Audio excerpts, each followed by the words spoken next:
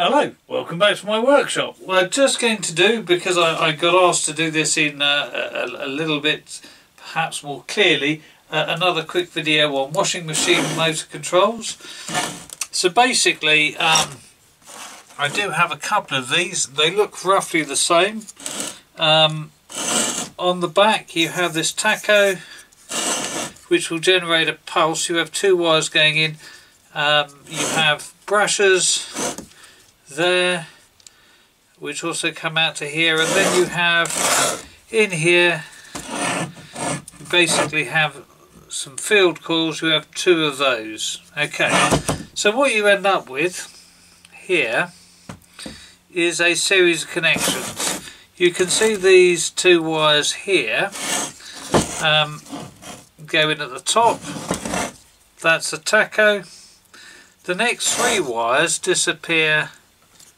You see, 1, 2 there, and the third there. Actually there's more than that, because they all disappear. That also disappears in there. They disappear into the field coils. Actually that one there, which is blue wire, goes straight across. For some reason or other that goes in and then out to there. But these three wires here go into the field coils, and you end up being connected like something like that. So you have a tacho up that end, you have the three field coils, and then you have the commutator which puts a voltage across the armature. Now you can test these out with the handy multimeter. Just spin that round so you can see which wires I'm on. We'll switch this one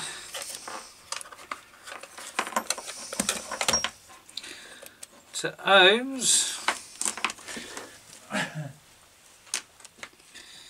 Then we can run through and test the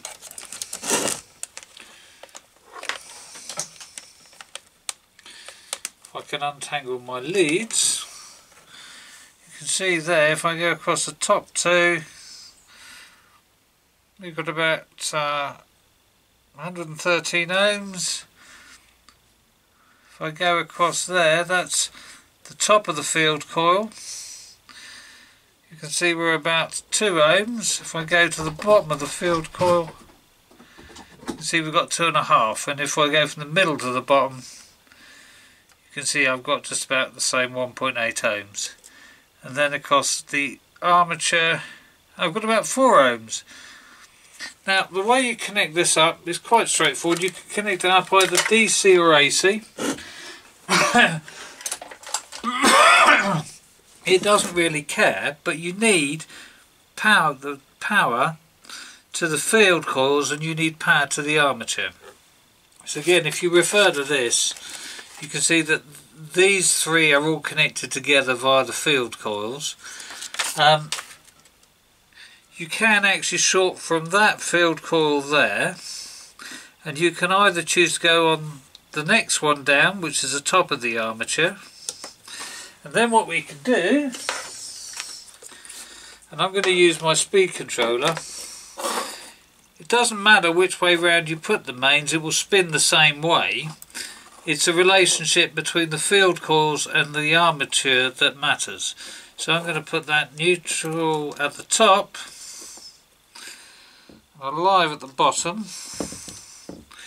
Oh, something by the way, I always put, when I'm putting these together, put the crimp on, and then I have an insulated boot. And I'm going to connect the earth. These motors are metal cased, they should always be earthed. So we now have that connected up, and I'll come to the wiring on that. I'm going to plug it in.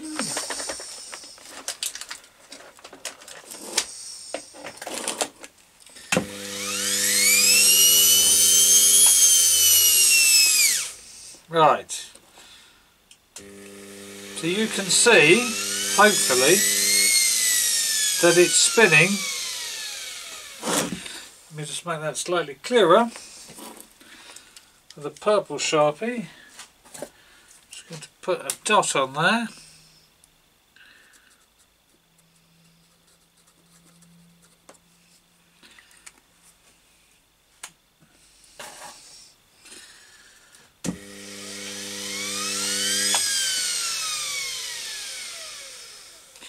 You can see that spinning anti-clockwise.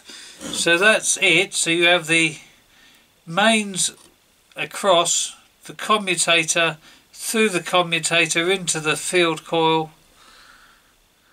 Oops, actually, I've just realised something here. Got that connected on the wrong one. So I only had one field coil energised. Right, let's try that again. There we go.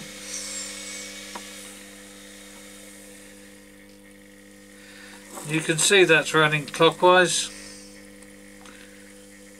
A very low power.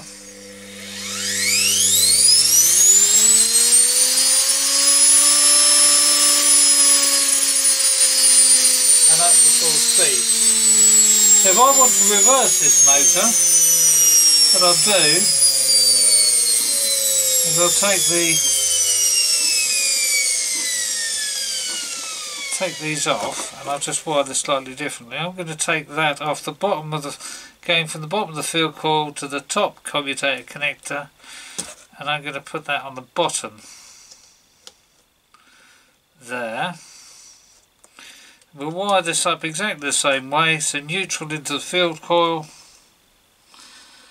live down to the other end of the commutator that's not connected to the field coil, and then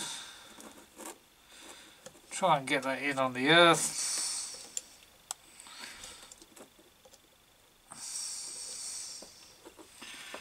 Let's just try that again.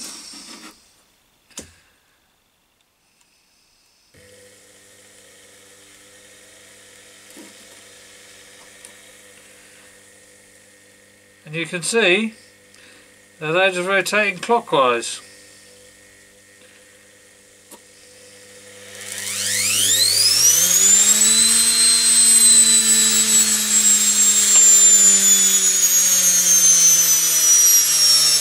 So that covers how to reverse it, but just again, it is important that you have these things earthed. Just stop that. It is important you have these things earthed. It's also just that you have to just go across the field coil. Let me unplug that. Go across the full field coil, and then you go from the field coil to the commutator, and depending on which way round you want it to go, you connect it appropriately. The one thing I would say is that if this is rotating, let's see, clockwise, you'll see the brushes, the way the brushes are angled. They're angled like that. I think there's a preferred way that it normally likes to run, but they're obviously built to be reversible.